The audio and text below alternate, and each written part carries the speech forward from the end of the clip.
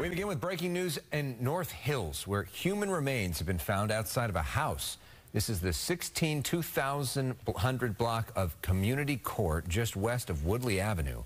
LAPD says this could have something to do with a missing person case from June of this year. Police entered the property today after a search warrant was served. The remains were next to a rear dwelling near a neighbor's fence.